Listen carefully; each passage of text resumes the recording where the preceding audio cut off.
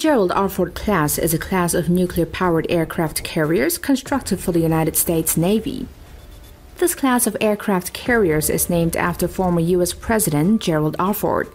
All ships of this class has a displacement of 100,000 long tons and a length of 333 meters. They can all carry more than 80 aircraft. There are expected to be 10 ships of this class. To date, 5 have been announced. Let's have a look on all the Gerald R. Ford class aircraft carriers that have been announced. USS Gerald R. Ford CVN-78. She is the lead ship in her class of aircraft carriers for the U.S. Navy. She is intended to be the first of a class of aircraft carriers that will outperform the previous Nimitz class. The ship is named after Gerald Ford, the 38th President of the United States, who served in the Navy during World War II and saw combat aboard the light aircraft carrier Monterey in the Pacific Theater. The USS Enterprise CVN-65, which had served for 51 years, was replaced by this aircraft carrier. Gerald R. Ford was delivered to the Navy on 31 May 2017 and formally commissioned by President Donald Trump on 22 July 2017. The Navy announced that the carrier will sail on her first deployment sometime during 2022.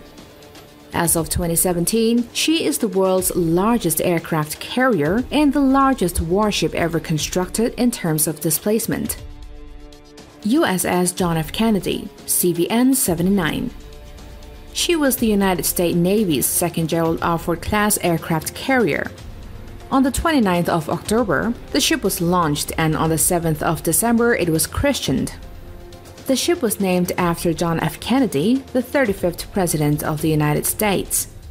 John F. Kennedy was originally planned to be completed in 2018, but this was extended to 2020 after Secretary of Defense Robert Gates announced in 2009 that the program would shift to a 5-year building program so as to place it on a more fiscally sustainable path.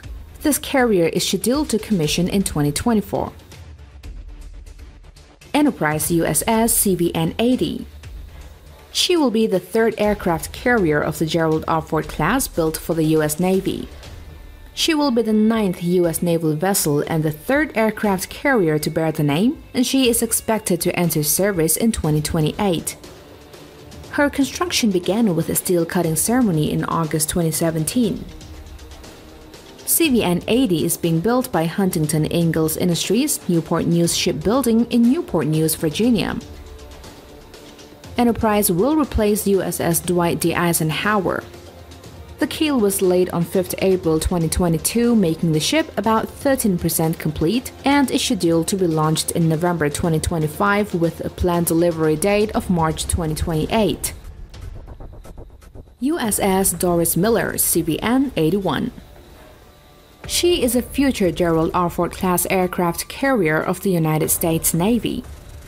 She is scheduled to be laid down January 2026, to be launched on October 2029 and commissioned in 2032. The ship, named for Messman's second-class Doris Miller, is the first aircraft carrier named for both an enlisted sailor and an African-American person. The ship will be the second to honor Miller, who received the Navy Cross for his actions during the attack on Pearl Harbor, the first ship being the USS Miller.